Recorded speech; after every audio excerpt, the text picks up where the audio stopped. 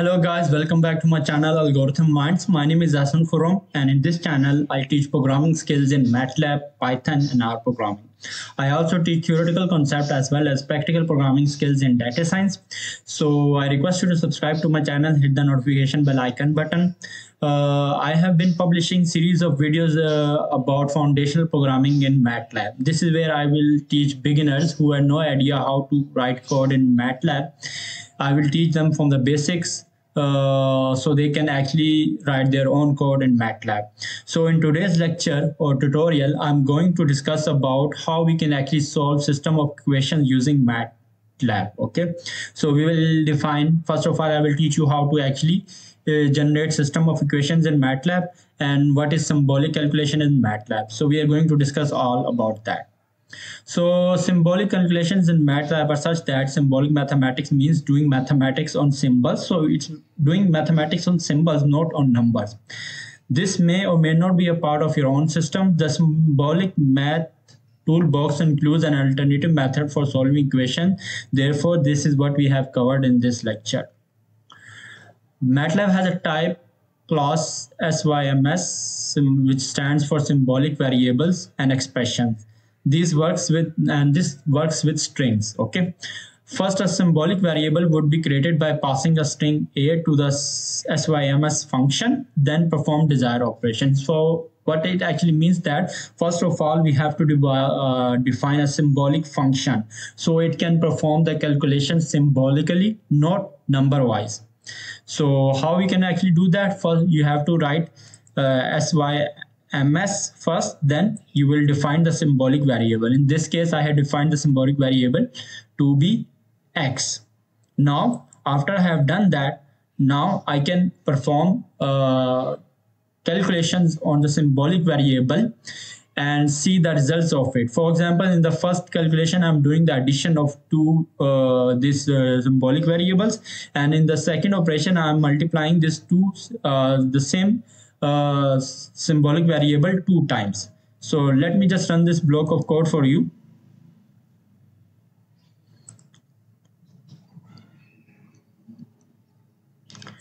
Now you see that when I put x plus x, it gives me 2x, and when I multiply x with x, it gives me x squared. So now the calculations are being done symbolically instead of numbers. And when you see here, you see that x is defined as symbolic variable in the workspace environment. That is contrary to what we actually define in MATLAB. For example, I have like say var is equal to 2. So this you can say that this is the variable named var that has a value 2 in it, and its class is double. But on the contrary, x is actually a symbolic variable. So that's how you actually define a symbolic variable in MATLAB. You are using SYMS and x. That being said, symbolic variables can also store expressions. The variable b and c store symbolic expressions. All basic mathematical operations can be performed on those symbolic variables and expressions. For example, we can perform addition, subtraction, multiplication, divide, raised to the power, and etc. In this case, I have initialized a variable b and I have put equal to sign. Then I have defined an expression x plus 2. So x plus 2 is an expression. So when I run it, you see that I get x plus 2 as an expression. In the same way, I can define another expression where I have defined the expression as x power 2 plus x minus 3. So now you can see it has been defined in symbolic expressions. Now that's good. Now you know how to actually define equation or an expression in MATLAB. Now the major concern arises that how we are actually going to solve those expressions in MATLAB. So we have a symbolic variable. So we have a second order polynomial x squared plus x minus 3. So how you can actually solve these symbolic variables in MATLAB? So for this purpose, the sub function will substitute a value for a symbolic variable in an expression. For example, you have an expression like this here. When we use sub function, it will substitute a value in place of x and calculates the value. With symbolic math, MATLAB works by default with rational numbers, meaning that the results are kept in fraction form. Performing the addition 1/3, 1/2 would normally result in a double value. However, by making the expression symbolic, the result is also symbolic. So it's the type of the results will not be a double type, it will also be a symbolic type. You need to convert that symbolic type results into double type. Any numerical function could help that change that function. Okay. And then there is a num function which will return separately the numerator and denominator of the symbolic expression. Let me show you how. So this is your expression here. My expression, we initialize a variable and then we declare an expression which is x power 3 plus x3 into x power 2 minus 2. So this is the expression here. And let's substitute the value 3 in it. Okay, so for example, we are substituting the value 3/2, and this subs function, what it does, it will substitute the value of x or whatever the value you put here into the input argument. It will substitute that value and calculate the resultant value. So when I write that here, for example, subs, I will pass two input argument. The first input argument will be the expression and the second input argument will be the value. In our case, I'm setting it 3/2. Now you see that I get the value of 65/8. Now what if I change this value to 2? I will get another answer, but keep that in mind, the answer is symbolic. It means that it's not in the double format. So in order to convert that, we have to actually do what? Convert that resultant answer into double type. We can simply do that by writing this function double, and within those round bracket we will pass input argument the expression that has been substituted by a specific value. So that's how you do it. Okay, now that's good. You know how to substitute value of x and calculate a value. Now let's move on and actually discuss about how we can actually solve an equation in MATLAB. The solve function is used for solving algebraic equations.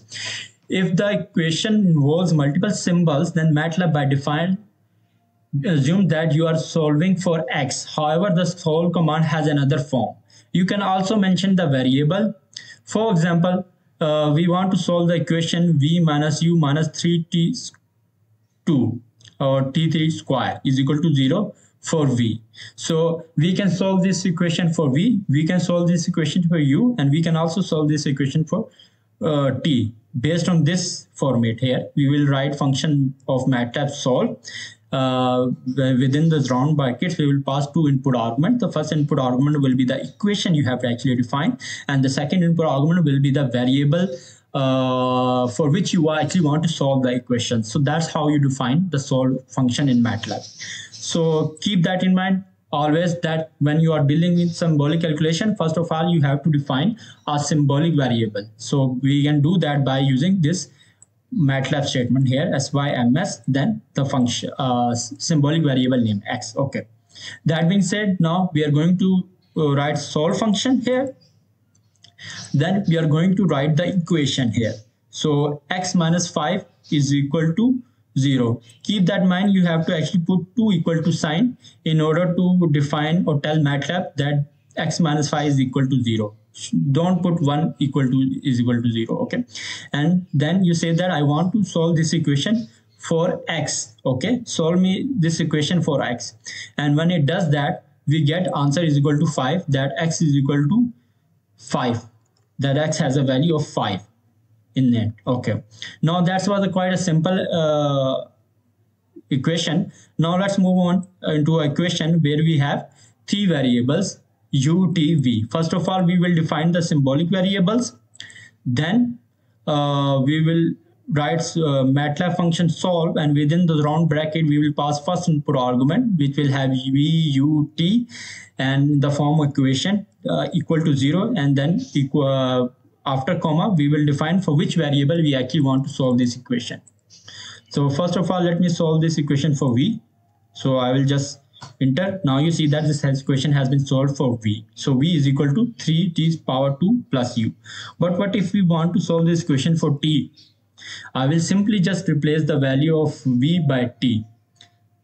And that's how you actually calculate the value of t here. That being said, let's move on and actually see how we can actually solve quadratic equations in MATLAB.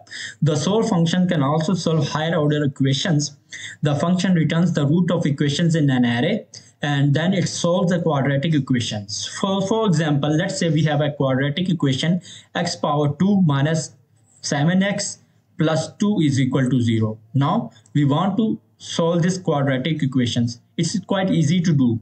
First of all, you know that we have already declared our symbolical variables at top, so we don't need to define again here. Okay, so this is just for your revision. Once we done that, now if you recall that we can actually define a symbolic expression and store in a variable name eq. So here we have declared a variable name eq, and then we in the eq we have stored equation which is quadratic form. Then we are going to solve the equation by using solve function and passing the input argument eq.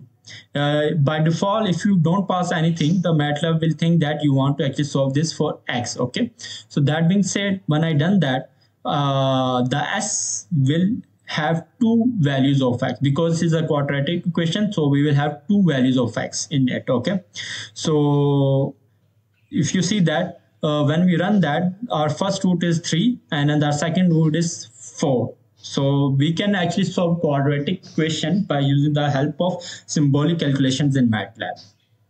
Now you know how to solve a quadratic equations in MATLAB by using solve function and display its value by using index s1 s2. For example, if I just write s, now you see that s is in the form of structure. We will later see what does a structure mean as we come on to the next problem here.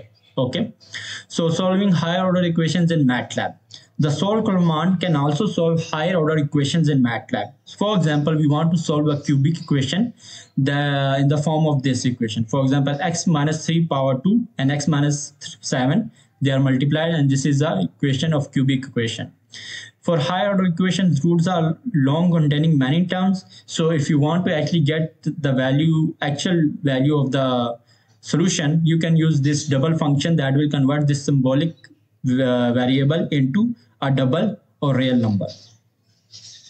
So right now here,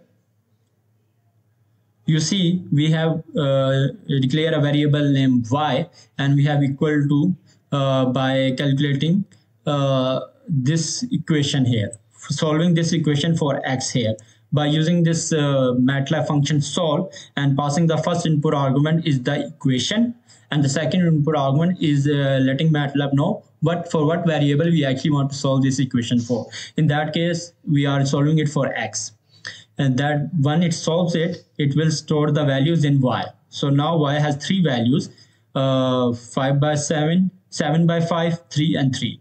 Now you can easily convert this y, which is actually was a symbolic variable, into a double variable by using this MATLAB function. Okay, that's good.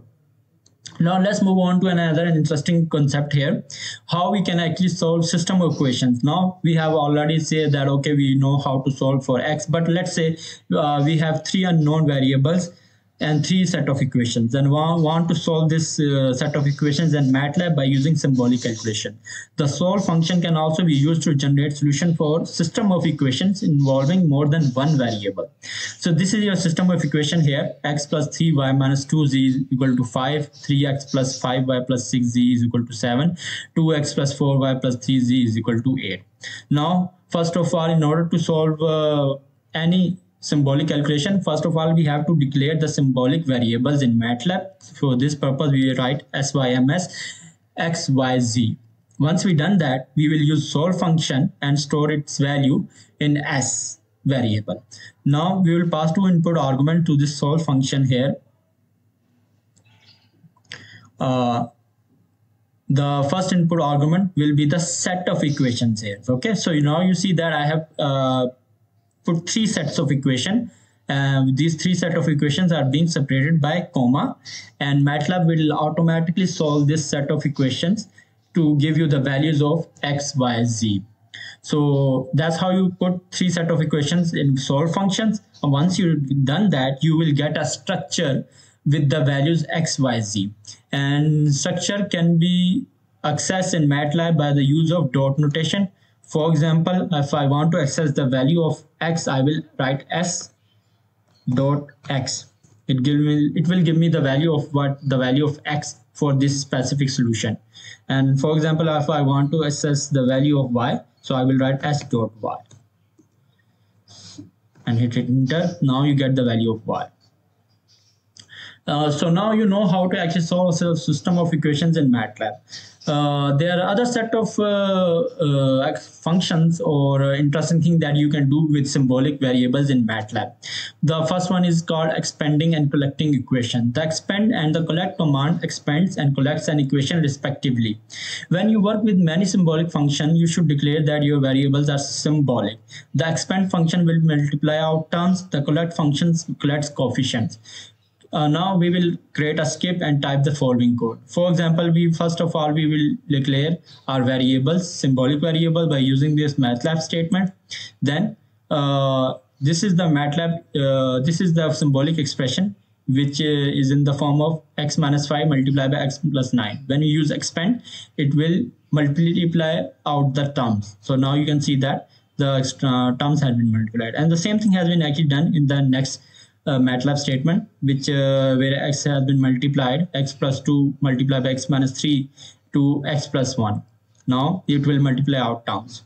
So what does collect do? Collect will actually do what? Collects coefficients. So that's what we have done here. When you write the MATLAB function collect, and within that collect function you will write the expression, it will simplify the term. So that's how you do it. Okay. Now let's move on and actually discuss about the factorization and simplification of algebraic equations. The factor function factorizes an equation, and simplify function simplifies an expression. Simplify function does whatever it can do to simplify expressions, including gathering like terms. Now, for example, in order to do the calculation, first of all, we will declare our variable by using syms x comma y, and then we will use the factor function in MATLAB, and we will pass input argument an expression of symbolic variable x and y. It will calculate the factors of that symbolic variables. Okay, so that's what it will do. In the same way, we have x power 2 minus y minus 2. It will calculate the factors of that symbolic expression. Okay, keep that in mind. This is a symbolic expression, and this is a MATLAB function. So we are passing a symbolic expression to this MATLAB function as an input argument. Now let's move on to simplify. So I told you that simplify function will do whatever it can do to simplify the expression. So that's what it has done here. So we have like x power 4 minus 16 and x minus 2 minus 4, which is in the division form. So when we run this MATLAB statement, now you can say it has been simplified. So that's it for now. You learned how to solve a system of equations in MATLAB by using symbolic calculation. I hope this tutorial have been helpful to you. In the upcoming video, I will discuss about functions in MATLAB, how you can actually write your own functions in MATLAB. I will teach you about the loops in MATLAB, for loop, while loop. I will teach you about if-else statements. So I request you to subscribe to my channel and hit the notification bell icon button so you can get the notification when I publish my next video. Thank you for joining me, and I will catch you soon in the next video.